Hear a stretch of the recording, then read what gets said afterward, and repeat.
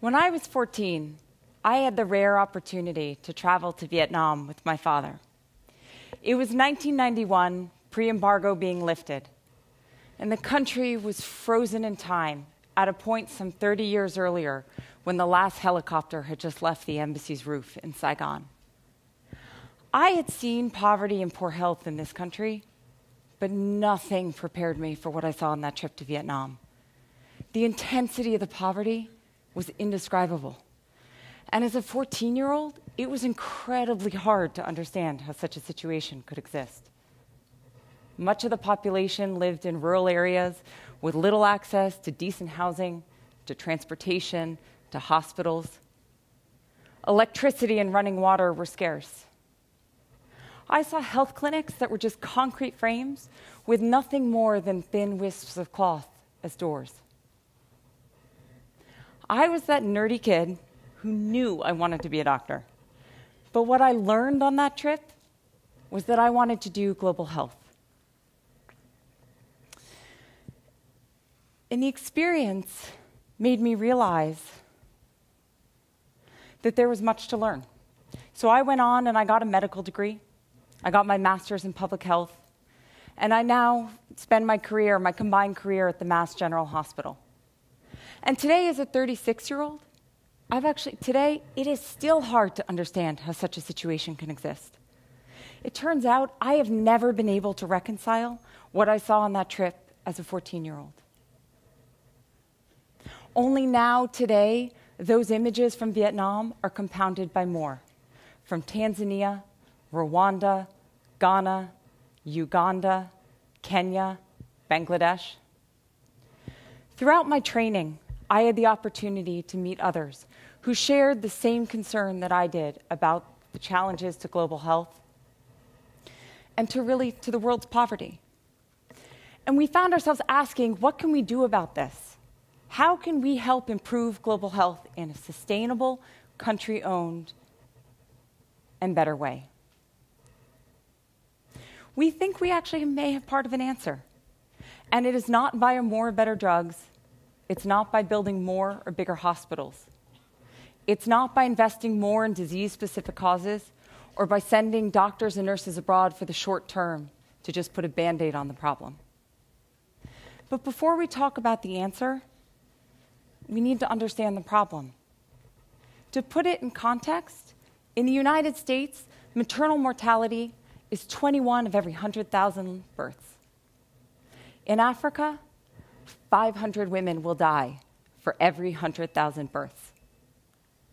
In the US, 1 in every 125 children will die before the age of 5. In Africa, 1 in every 9 will die before the age of 5. In Africa, malaria is still a leading killer, and 75% of the world's HIV burden is still concentrated there. There is a critical shortage of 2.4 million doctors and nurses collectively in over 57 countries. And what that means for a country like Tanzania is that there are only 24 nurses and 1 doctor for every 100,000 people. To put that in context, in the US, there's 980 nurses and 240 doctors for the same 100,000 people. Africa actually has 24% of the world's burden of disease and only 3% of the healthcare workforce, the world's healthcare workforce, with which to tackle it. And it gets worse. Turns out that doctors and nurses are leaving their home health systems because of lack of job opportunity, lack of professional development opportunity, lack of mentorship. And that means that skilled health professionals are leaving in what we call brain drain. That 1 doctor and 24 nurses in Tanzania are leaving under-resourced areas and under-resourced countries, places with deep health needs for places with less acute needs but better opportunity. And the most significant repercussion of this is that there aren't enough doctors and nurses to train new doctors and nurses. So faculty shortages are endemic and students are going untrained.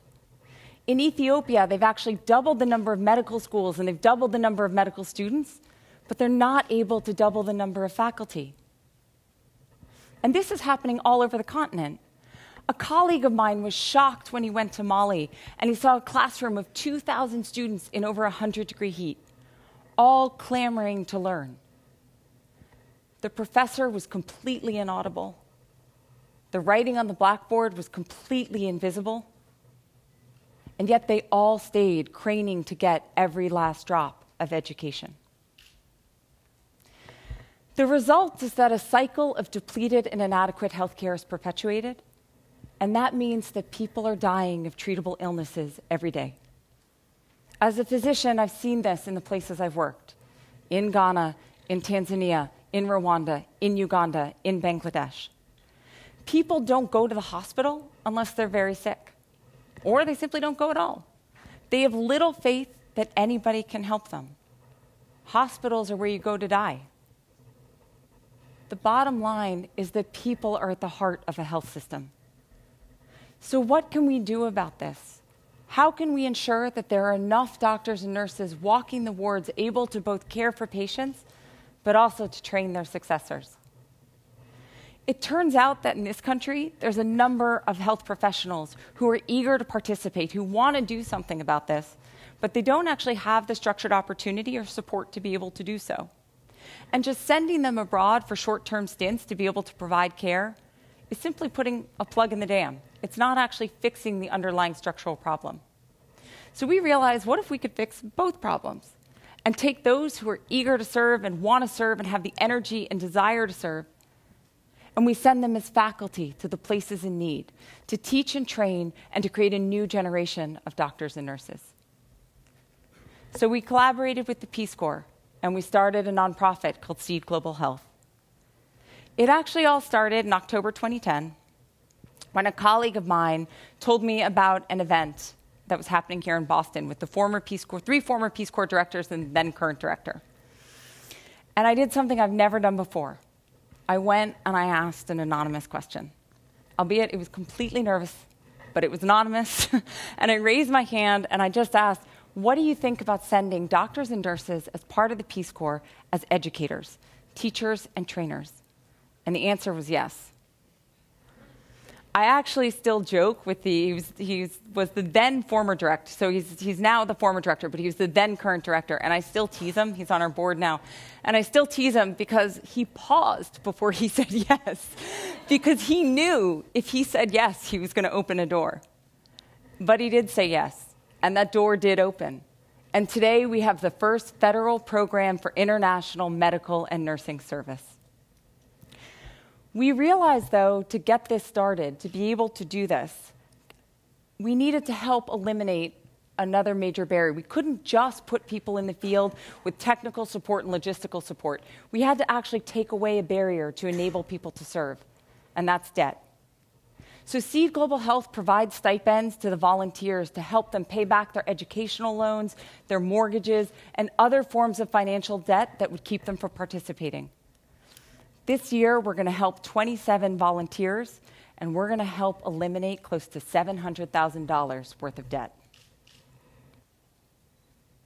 Here's how it works. We send volunteers in one-year posts as faculty to places like Tanzania and Malawi. And there, they will teach, train, and transfer skills to build a pipeline of new doctors and nurses and new health professionals. But the critical difference in our mission from other efforts is that we focus on education and capacity building.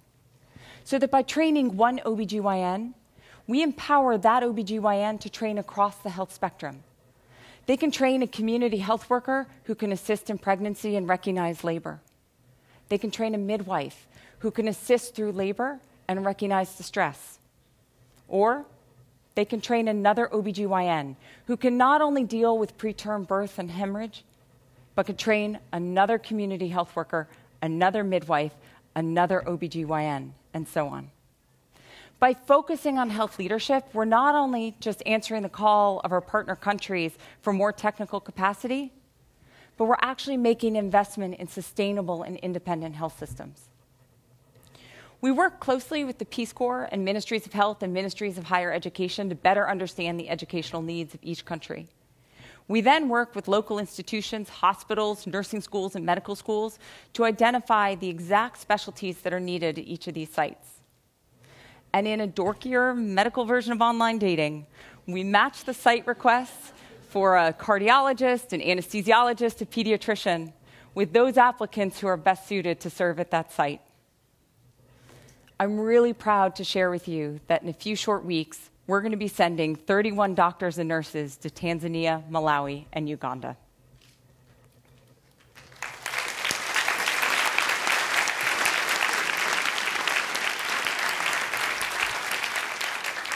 We're struck, though, by the diversity and stories of our volunteers. Some are recent graduates, others have been practicing for 30 years. For some, this is the beginning of their career. For others, it's a culmination. Some are going to be serving with their spouses, some are just going to leave them behind. But they come from all over the United States, and they come from a myriad of specialties, including psychiatry, anesthesia, pediatrics, family medicine. Meet Natalie Sloan. Natalie was in the Peace Corps from 2007 to 2009. She served as a health educator working with community health workers in Mauritania, West Africa. After Natalie left the Peace Corps, she actually decided to go to nursing school. And she's built a career as a nurse, an educator, and a researcher working with at-risk populations, including the homeless and veterans. Natalie is now going to give up her job in Seattle with all of its resources and all of its opportunity.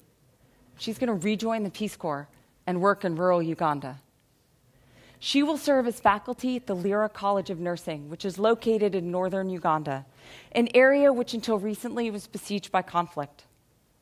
The region is now rebuilding, but Lira would not have been able to open its doors without Natalie and one of her Seed Global Health colleagues.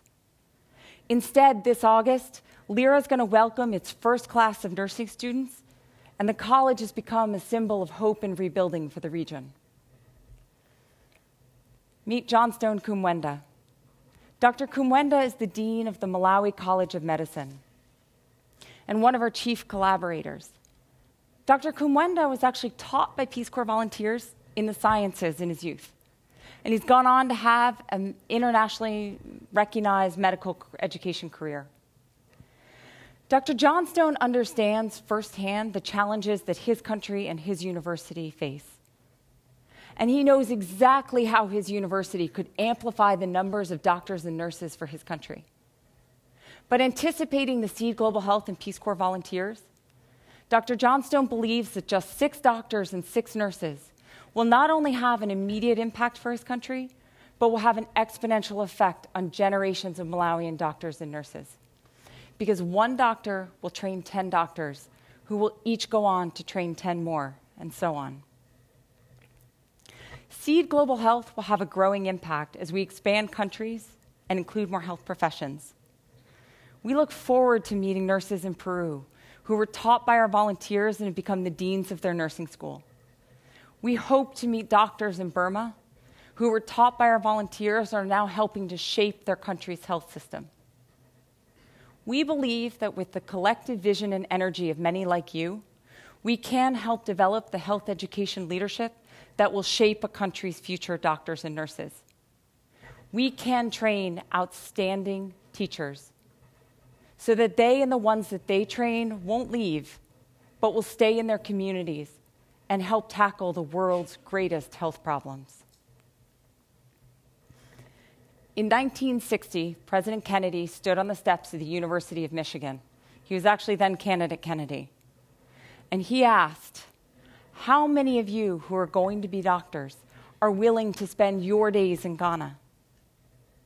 Those words were the seeds for the Peace Corps, which he created in one of his first acts in office. Next month, we know who 32 of those individuals will be, doctors and nurses who are willing to spend their days in Tanzania, in Malawi, in Uganda, teaching and training and cultivating a new generation of health leadership. Thank you.